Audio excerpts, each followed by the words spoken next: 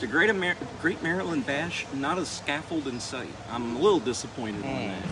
Just wait till next year.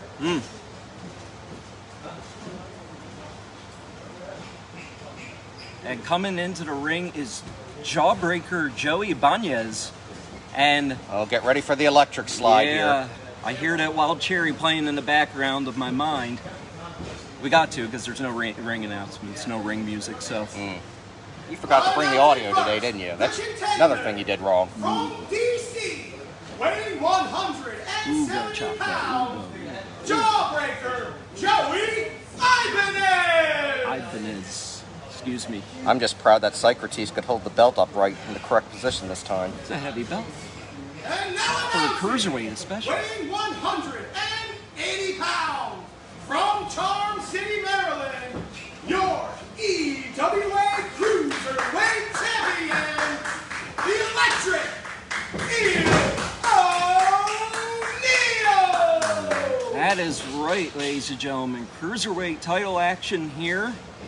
You know, I have to ask her, too, who would name their child Eel? I don't know. Where was he from? Louisiana? Mississippi? Who names their child Derek? Oh, well, I'll have you know that Derek is the Dutch diminutive of Theodoric, which means ruler of the people. It's your history lesson for the day. Yeah, it is. And speaking of history, these two have a bit of history. If you check out Flying V Fights out of Silver Spring, Maryland, these two have had quite a bit of a rivalry in started a little less than a year ago, actually. Joey Ibanez, in his just completing his first year in the business, Eel O'Neal once turned his back on him in Flying V and joined the stable known as the Head of the Class, which I did a little bit of research on. Howard Hessman, Billy Connolly has no affiliation with Head of the Class. I was a little bit frazzled to hear that. But beyond that, let's go on to this. We got some sweet chain wrestling going on with Mr. Ibanez and Mr. Eel.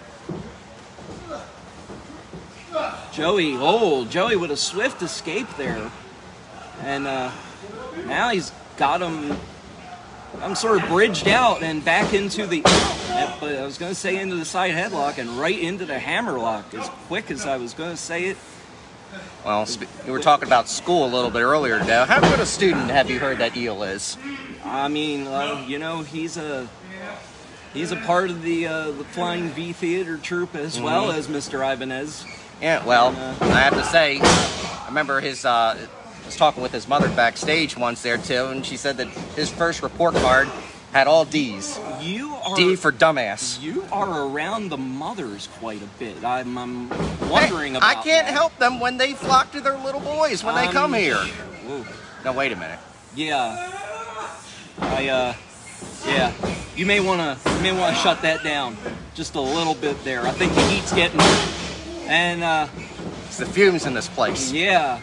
So right now we have about a 50-50 spread here on both of these guys. They're very even in the technical aspects, the feeling out process taking place, and yeah, they are. I do love me some chain wrestling. That is true, and we're seeing it in bunches right here. They're certainly schooling everyone on the fundamentals. Yeah, snap this, Mike Martin. And it is definitely a difference in what we've seen so far. Everybody wanting to get a quick start, and also what people may think of a cruiserweight match. You may think, oh, it's going to start out quickly. They're going right to the chain wrestling and trying to keep the other one grounded and keep the other one to not go in a... And Joey Ibanez, why do I keep mangling that name? I'm good with mangling names. Isn't that right, Mr. Bench? Very much so, Clunker. Dr. Howard, Dr. Fine, Dr. Howard. Stop talking about somebody call my mama. Somebody call my mama. Somebody call my mama. And Eel, ooh, slipping out of that predicament like the eel he is, and now flipping through. Oh, countered that cross arm breaker. And if he gets that clasp, he looks like look at the eyes. Look at the eyes. He's got it synced. He's got it synced in real good. Look how focused he is. He's got to get that clasp unfastened, or that's not going to be very effective. But Ibanez back to a standing position. Waist and a waist lock takedown. That's a cover and a 2. And once again, slowing down the momentum. We are seeing the clinic here. Well, what we can see here is classic pacing on the part of Joey Ibanez. Joey Ibanez. Is that it? Now? Oh, what, my goodness. I think I'm contagious. I caught whatever you got. Oh no, and the mask is coming back on again. Yeah, better be block. safe than sorry. I think I'm going to practice my social distancing with you. And leapfrog, leap over on the roll through. Oh, a nice passo into a roll through, and then wow. I heard of that move, El Paso de Monte. And that attempt at a cradle is now being countered into a choke. Now, not to go against Joey here, but this is where the ref should be counting. Look, his shoulders are on the mat. Once again, this ref. Well, ooh. Oh, finally. He reacted. You see, that's why you need me around there. Right. I make great predictions. I give excellent advice. And he makes house calls. Just ask the mothers. And he gets shot off. Shoulder breaker.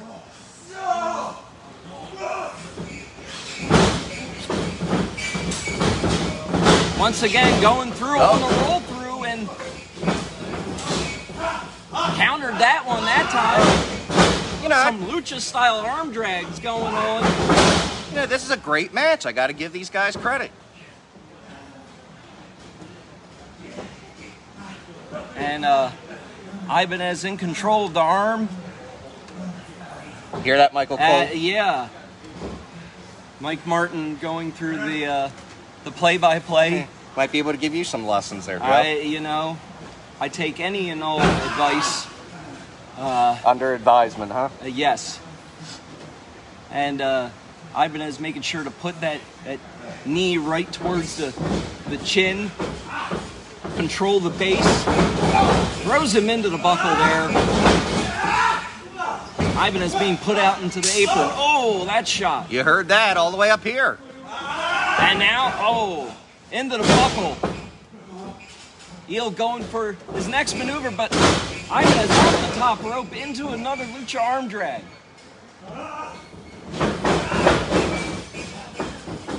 And, Ibanez was ready for him there. Sits him up. You can see the perspiration fly on that open hand chop. And Ibanez, trying to finish it off. Going for a hip toss out of the corner. Man, it's amazing these guys have any arms left after all these drags. And that backbreaker, he holds on to it twice. Before we know it, might see what Doink did years ago to Crush there, too. Take his arm right out of his socket. We could see that right here in this match. That would be quite impressive. Ibanez trying to fight out, and the fatigue factor, I got to imagine, is starting to set in with this heat. That is as hot as it was yesterday. You guys on Facebook should watch your language as well, too. I'm seeing some of this stuff. He's going to call your mothers on you. Yeah, call somebody. Call the PC police. And, wheelbarrow being countered into a victory roll, perhaps? No, wait, he's got him tied up. There it is. Could this be? Almost saw a new Cruiserweight champion there. Another wheelbarrow counter into a roll through. Eel. Is Eel setting him up for the pendulum? Now, what he has to do right here is take that one arm out and hold on to that top rope, get some additional leverage. Well, first, Come on. He's got that referee can't see. What the hell? He's got to struggle in getting this maneuver on. I know he's trying to get the pendulum hooked up, I imagine. At least I would in this situation, but nope. Ibanez powers out of it. Great leg strength being shown there. And looks like you heard his what the great Gorilla Monsoon had said is optical particular protuberance.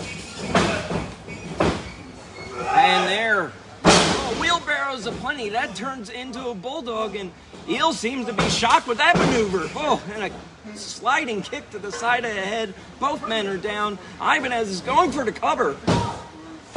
Only a 2. Right at the last split second.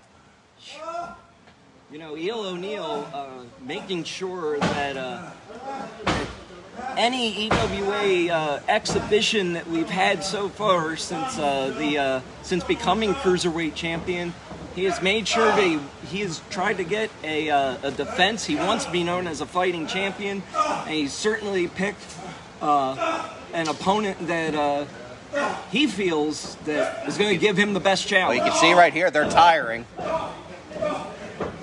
Definitely geez. Fatigue starting to kick in here. Oh. Lots of counters. Too close to call. Oh, soul food. And that has stunned Eel O'Neal, and Ibanez getting the second win. Going for the cutter. Spare us the cutter, says Eel O'Neal, and right into a roaring forearm. Making his way out. Foot on the ropes. That's that cheap way you were talking about earlier. Well, sometimes you got to do what you got to do. It's like I've always said, Joe. Like you've always said. Yeah. Hope you're all keeping notes at home. You know, when you're in that ring, you got to do what it takes. And referee getting up to 7, which is a surprise. Oh, what do we got here? And wow, out of nowhere, the Red Prince Tiberius Sykes taking out both men. Well, this great cruiserweight title match has been marred by the presence of the Red Prince as he scores a twisting brainbuster on Eel. Well, there goes Joey's title shot. There goes Joey's title shot. There goes the great match, and there goes. Guess the Red Prince got some satisfaction out of the day after all. He's got I understand. He's got the Cruiserweight title. Let's talk about the title. I never lost by pin or submission. Wow.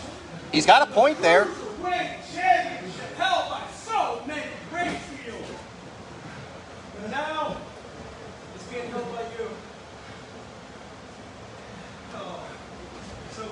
You'll get your shot. Oh, poor Eel. You see, what a gentleman he was, just laying that title right on him. There'll be another time here, but I do see something in Tiberius Sykes.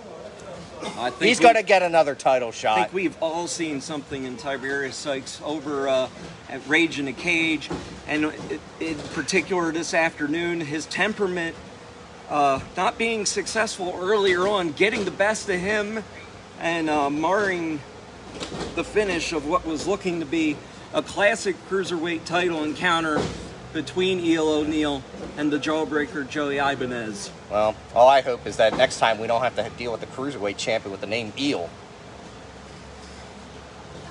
And I'm hoping the next time I don't have to deal with an announcer named Derek. Not very polite. And great round of applause here, and well, that's it here from. That's it here from the Great Maryland Bash from the Sweet 16. A.K. Willis, John Berg, that will go on soon enough. I'm Joe Klunk, along with Derek Benish. We will see you on the other side.